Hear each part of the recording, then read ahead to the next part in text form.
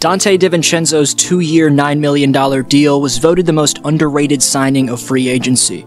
The reason it was so underrated in the first place, with fans even still tweeting out disapproval, is because people don't take the career of DiVincenzo seriously ever since he became the 17th overall pick back in 2018. The now 25-year-old has received flack for missing the Bucks' 2021 playoff run, which saw his team win the title, with some claiming that Milwaukee was better off without him that year. With that said, if Stephen Curry can turn Nemanja Bjelica, Gary Payton II, and Otto Porter Jr. into big-time names, he can do the same for the likes of Donte DiVincenzo. Then there's Mac McClung, whose status in terms of cracking Coach Steve Kerr's 15-man roster is still very much up in the air. There's been questions about McClung's defense given he's only 6'2", so can the kid realistically add anything to the Warriors? And come the Dubs' preseason debut in Tokyo, Japan in just under a month, what's the narrative Stephen Curry still for whatever reason has to reverse? Before covering all that and more, just 9.2% of you watching right now are subscribed, so please subscribe, leave a thumbs up on this video for more uploads like it takes a few seconds, it makes a massive difference, and click the link down below in the description to go follow at DFlowHoops on Instagram and Twitter. I greatly appreciate all of you. Donte's tough, resilient mindset, and seemingly non-stop communication with the 4 other players around him at any given time makes an impact which many don't realize. In terms of the ice in his veins, under pressure in the clutch, Donte has a mixed history. He's got a legendary collegiate career in those scenarios, as DiVincenzo's 31 points in Villanova's NCAA championship clinching game is still the only 30-plus point outing in a college title game in the 21st century. In terms of the 2021-22 season in the NBA, Donte played in just 25 games which involved clutch scenarios, scoring just 22 points total in those outings. Donte made 6 of his 13 field goals, 3 of his 9 triples, and 7 of his 12 free throws between his time in Sacramento and Milwaukee last season, fairly subpar numbers. Moments like this, however, against Orlando, tell you Donte's clutch gene is still intact. Crosses him over for the tie. Got it, DiVincenzo! But for the most part down the stretch last season, being a lead ball handler and backcourt contributor, all while recovering from an injury, was a tough situation for him.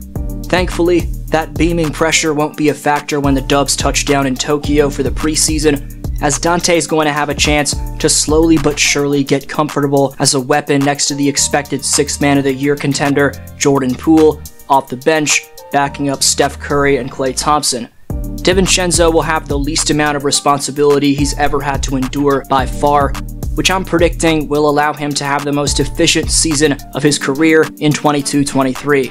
DiVincenzo is a high-volume three-point shooter and passer offensively, and an above-average rebounder for a combo guard.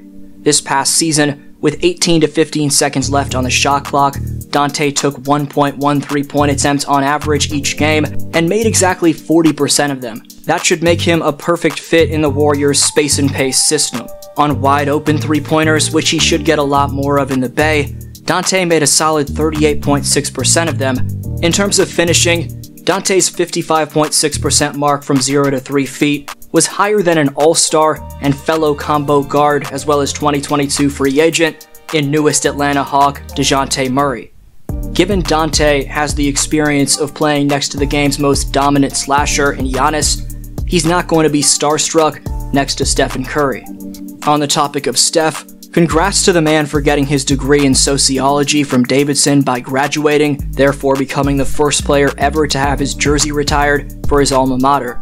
It's insane that Curry was the 256th ranked player coming out of high school in 2006 and went on to carve out an all-time great legacy. Steph should have 3 finals MVPs to his name. He's been the best player on all 4 of the Warriors championship teams, despite JJ Redick, CJ McCollum, among other talking heads who say it's Kevin Durant. People say Curry's one-dimensional, that he needs the Warriors system to thrive, or that he can't defend. Lest they forget, Steph's ability to break down defenders off the bounce made a dribble combination famous with his moving behind the back crossover, which is now dubbed as the Curry slide. Steph's 59% mark from 0 to 3 feet in 2021-22 wasn't great, but a season prior in 2021, he made an elite for a point guard mark of 66.3% in the paint. Nevertheless, Given Curry's lack of hops doesn't allow him to take over with athleticism down there, that should make people appreciate his purebred skill even more. Instead, you see people poking fun at Steph's lack of defense, which proves they don't watch the games.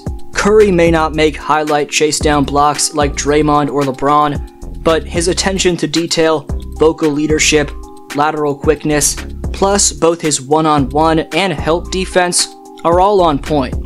If you're one of those fans who doesn't catch on to anything except highlight blocks or steals, Steph's impact is proven in the advanced stats. Curry's defensive rating, which ranks merely a few points below the Defensive Player of the Year Marcus Smart, counters all of the fake narratives people try to stir up about how the Warrior GOAT is one-dimensional. But now there's another talking point that Curry has to prove wrong. The talking point that Curry is just a system player who thrives off the Warriors' talent and offensive system is still used against him. This tweet comparing what Stephen Curry's done with the Warriors to what Tony Parker's done with the San Antonio Spurs speaks to a bigger narrative, pointing to why Stephen Curry could never be in the same sentence as LeBron in many people's opinion. That storyline has continued even after the 2022 finals, something Steph himself won't complain about. Because, as we've seen since he was heavily doubted coming out of Charlotte Christian School, and when people thought he was just an average player a few years into his NBA career, someone's doubt or disrespect, even in the slightest form, is merely used as a stick to Curry's proverbial fire. Another Warriors guard looking to crack the 15-man roster has a lot to prove in the preseason, which should be intriguing to watch play out. Said player is Mac McClung, whose quickness to drive past defenders and either explode to the hoop or set up a teammate with the dribble drive, in my opinion, makes him the perfect third-string guard to have in the depth chart. Question will be whether or not Mac's 6'2", 185-pound frame is imposing enough for him to avoid being a defensive liability. From what the G League Rookie of the Year displayed in his only game of legit NBA experience with the LA Lakers last season, his activity on defense stood the task. McClung's a pesky, Fred VanVleet light-esque defender who I think can last in the association for a long time. Learning behind Poole, DiVincenzo, and Curry, plus being able to swiftly fill in for one of those three at any given time, should again make Mac the ideal number 3 option at point guard. It'd be a shame if he didn't crack the 15-man roster and had to go back to the G League.